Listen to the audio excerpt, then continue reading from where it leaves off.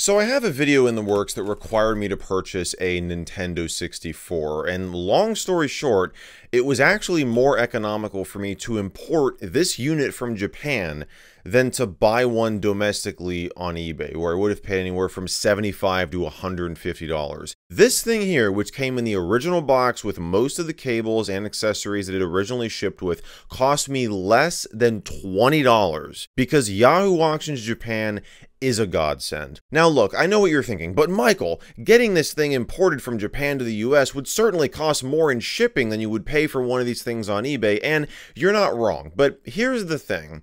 Shopping on Yahoo Auctions Japan is a skill, okay? You gotta know the ins and outs. See, what you do is you buy multiple things you've been wanting to get for a while around the same time, and then get those individual packages consolidated into one shipment before it leaves the country.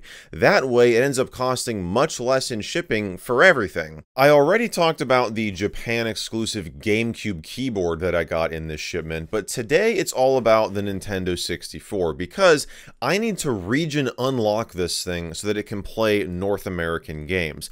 And that might sound involving, but it's actually incredibly easy. Hello everybody and welcome back to another video. So there's a couple of ways you can go about making a Nintendo 64 region free.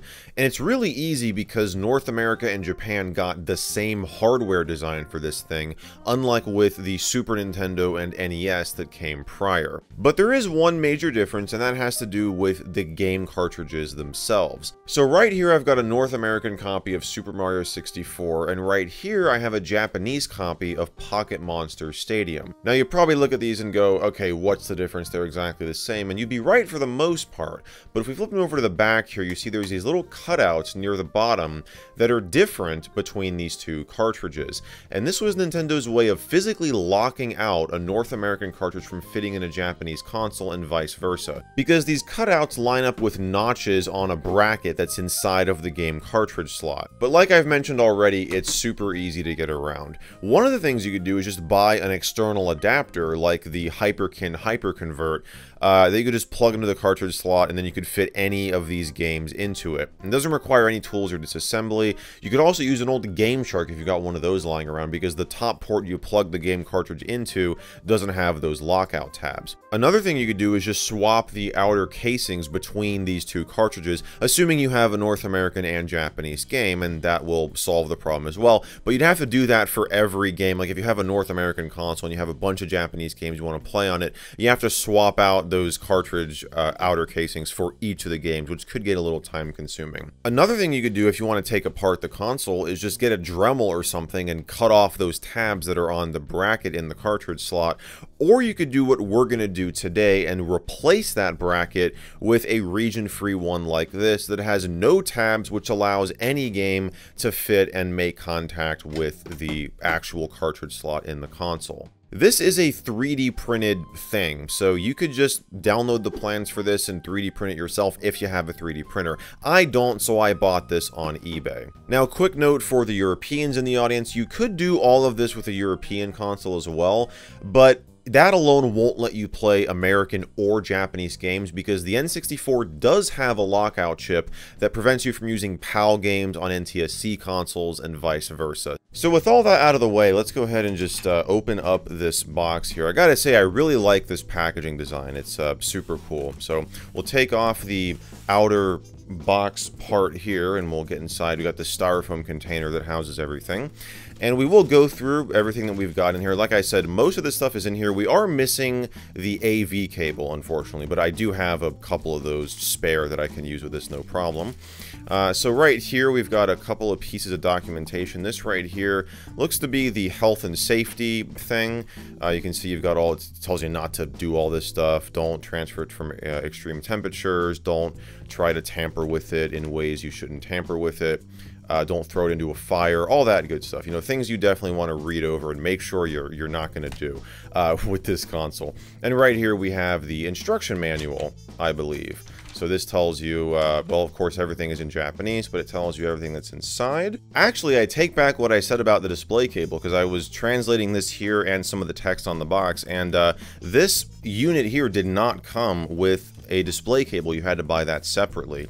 So we do have all the cables that would have come with this in here, because we've got the power cable, that's the only one. But we do have some additional stuff too. We've got 2 of these controller packs that you can see sold for 1,000 yen. So there you go. There's actually one of these in the controller as well. So I'll show you that. We'll take out the controller. You've got it right there. And we've got the AC adapter. And we have, of course, the main event, the N64 itself. We'll slowly get that out of here if it wants to cooperate with us. And here it is. So now begins the disassembly process, which is actually pretty straightforward as well. There is a guide on iFixit if anybody wants to follow along with that. If you're doing this and you'd rather have a text guide than a video guide. Not that this is really a guide per se, because this is my first time doing this as well.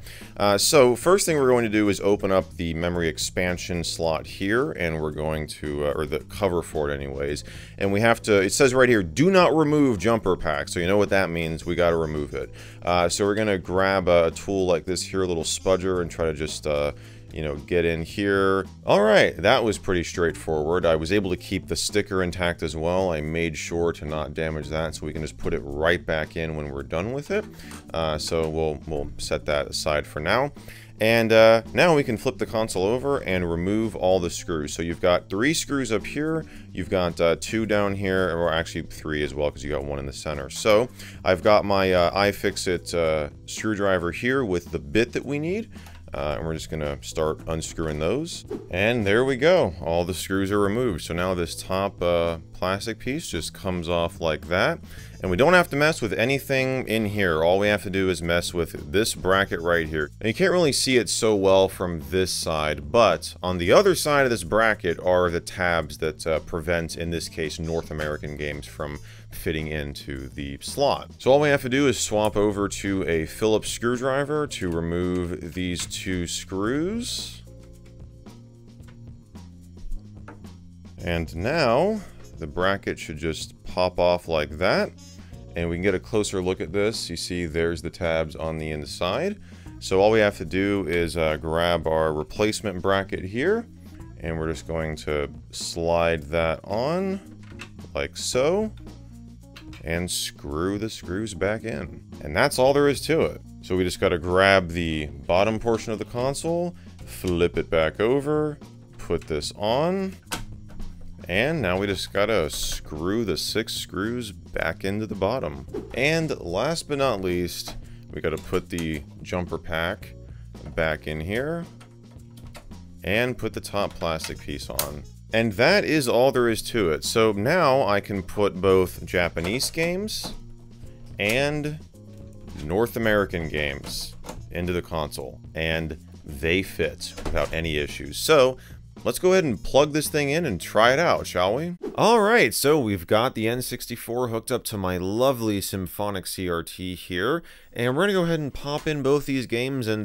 play a little bit of them, because why the heck not? So we'll start with Pocket Monster Stadium here, the Japanese game. So we'll pop it in, flick on the power switch, and there we go. Of course, I'm not going to be able to read, like, anything, like any of the menus in this game, but that'll just make it a lot more exciting for you guys. So, here we are. Now, by the way, I do have this console plugged into a step-down transformer, which steps down the 120 volt coming out of North American electrical outlets and steps it down to 100 volt, which is what this console is expecting, what the power supply is designed for. I know some people will say that's not really necessary for a console like this, but I have it because I've got some things that it is absolutely necessary for, and it certainly doesn't hurt, so I've just got it plugged into that. But yeah, we're going to go ahead and press A here, and, well, I can read that, but I couldn't read what it's, yeah, I can't read any of this here. I've never played Pokemon Stadium at all, so this will be rather interesting. I would imagine we're not going to play very much of this game, but, okay, it's asking me a question. Let's go with that. And okay, this looks like a stadium select. Let's go with this one. Yeah, let's just do this. Versus computer. And okay. Oh, I think this is where you can choose your opponent, maybe? Or your character, your starting lineup, I guess. Like, if I pick here... I'm guessing that's what that is. You know, all this is probably save data, by the way, too. Yeah, no, that was me selecting the computer, I believe. So they... So, I've got 3 Pokemon, the computer has 6 Pokemon. Gee, I wonder who's gonna win this. And what do we got? Yeah, I have a level 18, a level 30, and a level 30, and the computer has all level 51s except for one that's a level 53. So yeah, there's no way I'm winning this game. So we gotta select our order here. We'll do that. And, this is gonna be a disaster.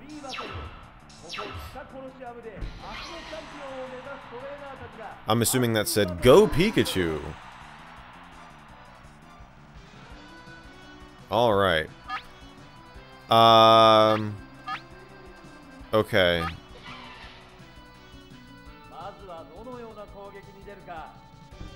Sorry, Pikachu, you're gonna die, like... Oh, that did do damage. I don't even know what attack that was. Oh, he's gonna, like, completely destroy me, isn't he? Yep. In one move. Sorry, Pikachu. I'm sorry I put you through that. Alright, so Pikachu's dead. Next up... I don't even remember what other Pokemon that I have in here. Snorlax. Okay. How, like... Okay, I'm guessing that...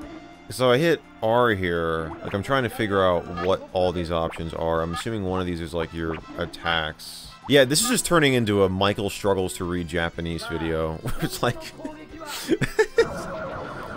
Oh, I don't even think I... I don't even think I selected a move.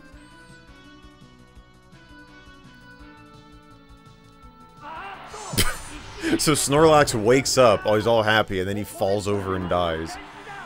Meanwhile, the computer's still on, like, the first Pokemon. Oh, okay. This is your move. This is your move. No, that's not it. I thought I just had this figured out. Is it B? I think, yeah. Oh, no, this is the swap Pokemon. Yeah. That's what that is, which I don't want to do. So I'm assuming A is attack, L is to go back, and yep, this is your move selection here. Okay. Wow, I figured that out. That shouldn't have taken that long, but whatever. Doesn't matter, because he's not gonna... he's gonna die, like, instantly. Because there's absolutely no, there's just no contest with this match.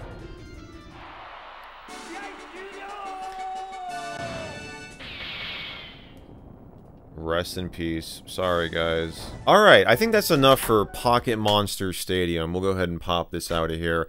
Yeah, that was a fun first time ever playing that. And, alright. Now it's time for some Super Mario 64. It's been a while since I've played this game, that's for sure. So let's, pop it in. Turn it on here. And, there we go. Yeah, something that I realized is, I do need to clean off the... you know, contacts for these games and on the cartridge slot as well. It certainly wouldn't hurt. I probably should have done that while I had the thing taken apart, but whatever. It wasn't really that difficult to take apart at all, so I can just do that again. And oh, look at that. We've got save data on here. So, yeah, Mario A through D are all taken up. It looks like they got 110 stars on A and C, and 57 stars on B, and what is that, 17 on D? Wow, that is, that's actually kind of cool. So, let's hop into Mario A here. And, man, it has been a while since I've played Mario 64. So this definitely brings back some memories. Let's just hop into the castle here. Oh my gosh, that music. Holy cow, that really takes me back. I'm like getting the urge to play Mario 64, but I'm going to contain it for the rest of this video because, I mean, this video is not about Mario 64. But that future video that I mentioned early on in this one is kind of about Mario 64. It is a part, it's, you know, the main reason why I bought all this stuff. Because fun fact about me, I didn't have an N64 prior to this. I played Mario 64 more on the DS. that's where I first you know, discovered it and you know, played it. I played Smash on an N64 at one of my friends' houses when I was growing up, because they had a N64 and we did not. So I think Smash is like the only game that we ever really played. Oh, there's Boo. Because, you know, it's like when you're with when you're with your friends, you know, it's like playing Mario 64 is like it's a single player game, whereas Smash is like, you can get up to 4 people. So it's like we would do that pretty much every time that we were on his N64. But anyways, I digress. But let's maybe hop into a level here. Let's go to Bomb-On Battlefield and just kind of roam around for a bit before we end off the video.